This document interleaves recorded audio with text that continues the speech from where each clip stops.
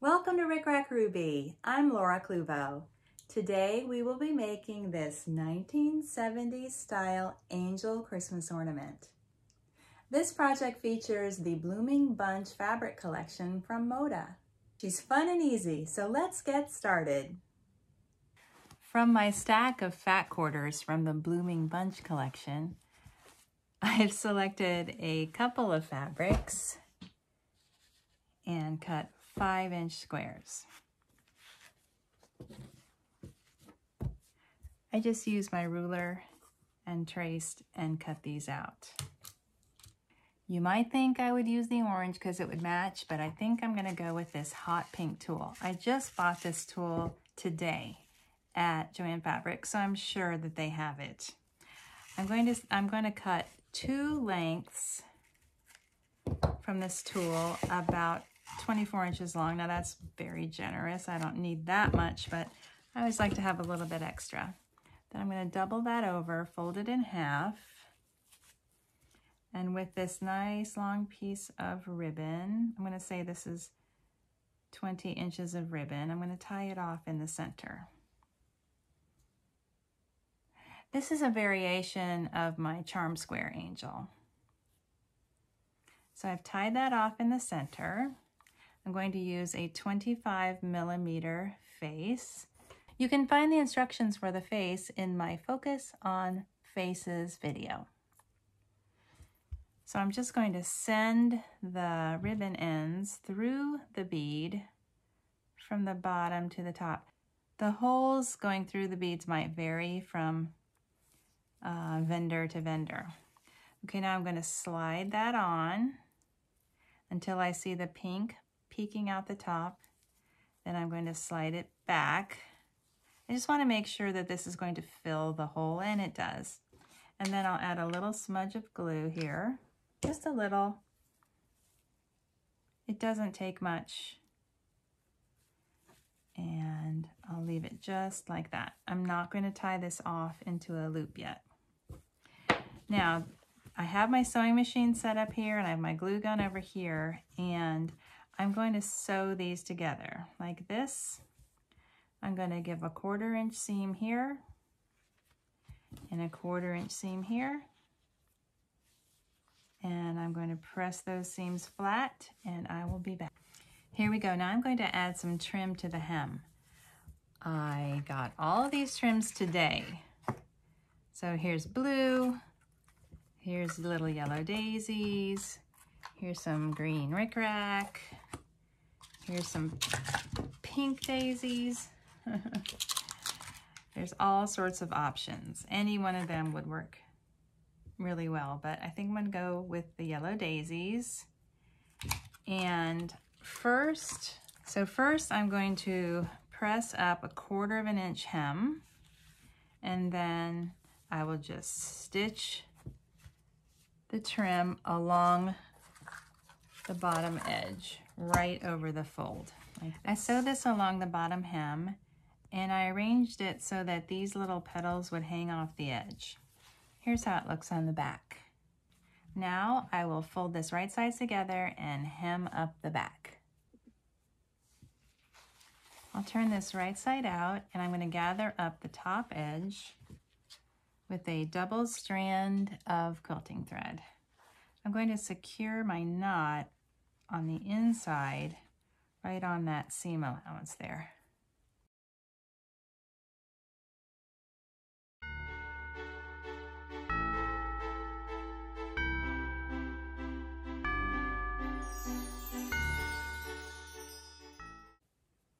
There we go.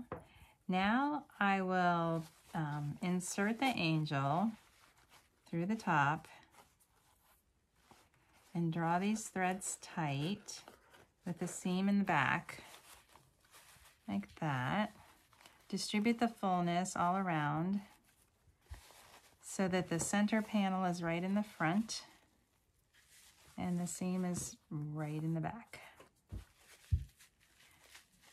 Then to secure it, I just like to wrap it tightly about 3 times and then stitch through. It's really not as secure unless you stitch through, and that thimble really comes in handy. I'll stitch through just once or twice, and then I'll secure the thread in the back. I'm still not going to tie this off, but I will trim this little petticoat. So I like to trim it a little bit longer than the skirt so that it will show a little bit beneath the hem, just a little like that. Now she needs a collar. So I have about 1/2 yard of white lace. This is about 5/8 of an inch wide. So I'm going to fold under one end. I'm going to secure the knot like that, and then I'm going to gather up this long length of lace. In and out, in and out, in and out, until my needle is full, and then I'll press it through with my thimble. There we go. Now I'll place this lace collar around her neck and secure it in the back.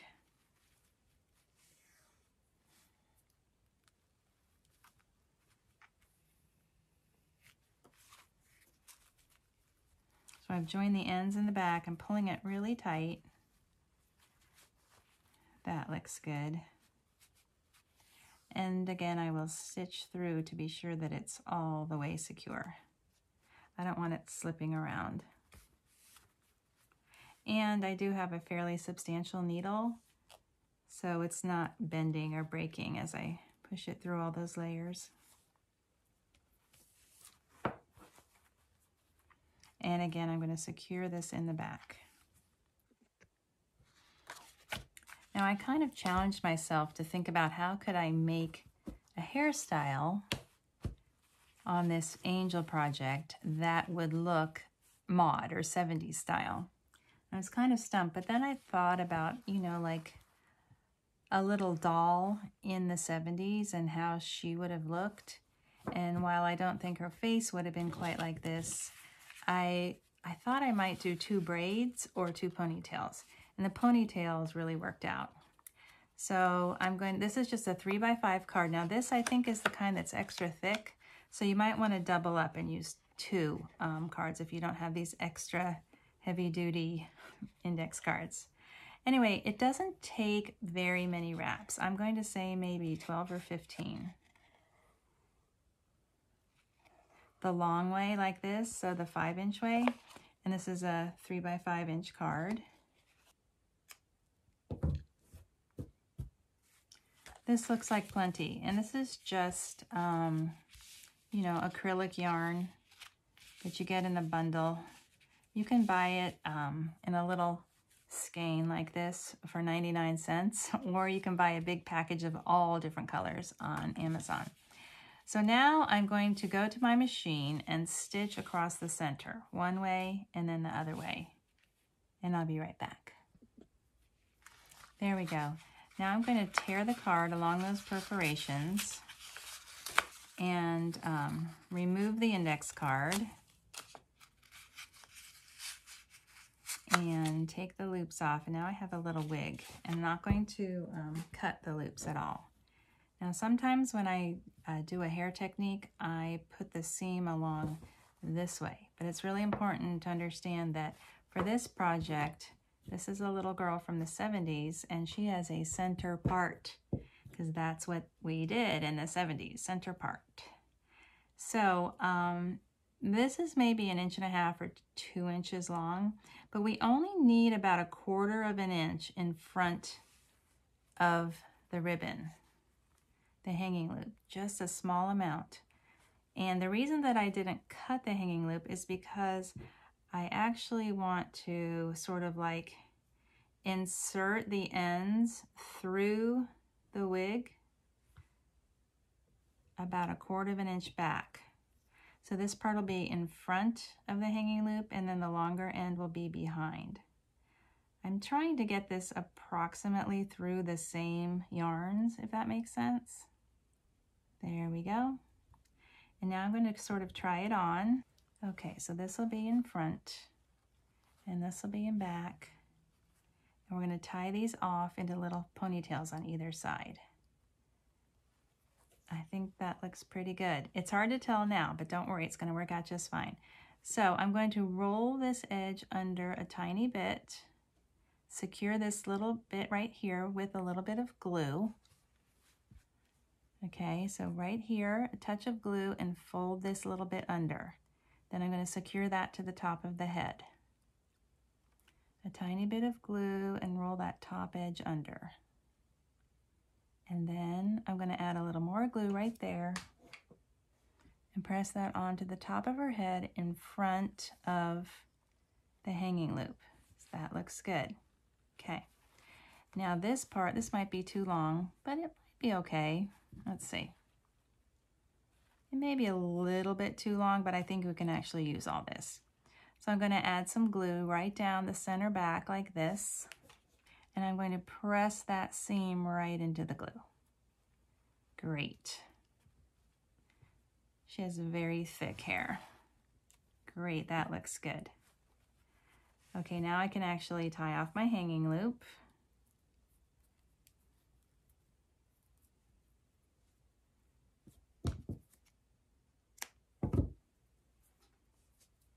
Now with yellow thread, or you can even use yarn, you know, a length of the yarn. But since I have this yellow thread out, I figure I'll just use this. We're going to form this into a ponytail and tie it off with the yellow thread.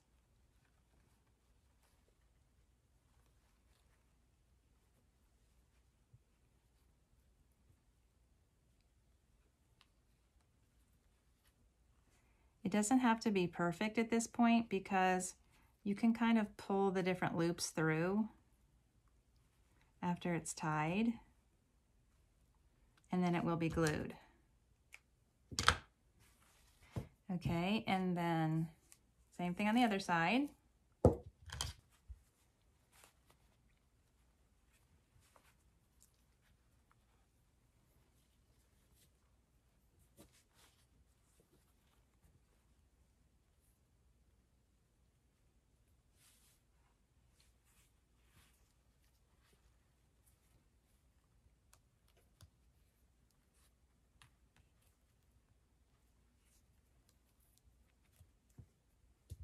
Great. Oh, that's so cute. All right, now I'm going to add some glue right in here, and I'm going to press this down into the glue on either side. There's the glue. I'm going to press that in, hold it for a second, and then the same thing on this side. A little bit of glue right there, and then press that side in. So cute.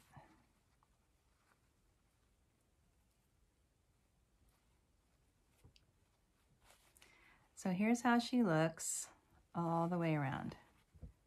See, she has like a little part down the back, her little ponytails on the sides, and they're kind of stuck to the sides of her face. That looks really good. Let's add a halo. Because she's an angel, she needs a halo. It's our 1970s mod angel. I'm cutting off a length of 20 gauge gold wire. That's about 4 inches. And I'm shaping it into a U. And then I'm going to add some hot glue to either end, and I'm going to press them into the sides for a halo.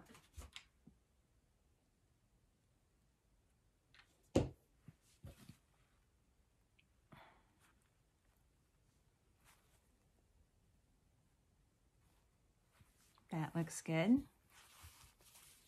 Now we're going to do a little decoration on the front, and I think I'll use this, a little pink baker's twine.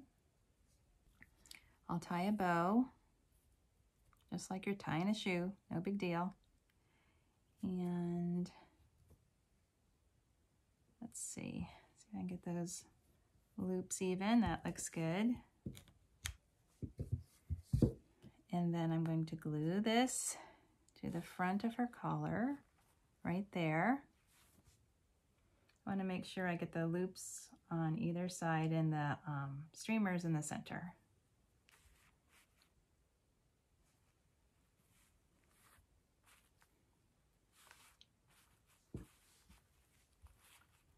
That looks good. I'm going to tie an overhand knot into the end of each streamer.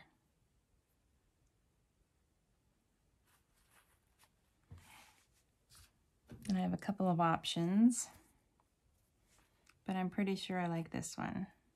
That's good. So I'm going to glue this little pink centered daisy right there. That looks good. And then finally, we're going to add some wings. This is the pad of paper that I got at Joann Fabrics, Floral Poetry. DCWV, I'm not sure what that stands for. But anyway, it's very mod inside. Look at all these great prints. I mean, I could just spend all day matching up the matching up the fabrics and the papers, and I could make these things all day long. In fact, I think I am going to make quite a few more. Anyway, I chose two different options.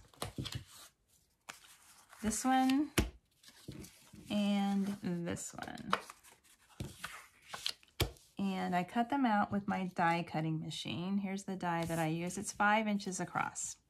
It's a 5-inch scalloped circle. So there's all kinds of different scallop circle dies out there, and some of them are more elaborate and some of them are more simple, or you can just use, you can just trace a CD and cut it out and that'll work just fine. So anyway, I'm going to use this one and fold it back. And when you use something that's directional like this, when you fold it, obviously one side will be upside down. So I want this to be the front. I'm going to zigzag around this edge and I'll be right back. Here's how it looks, all sewn up with this little zigzag. And I'm going to add some hot glue right here to the top center, and then I'm going to press it to the back of her head like that.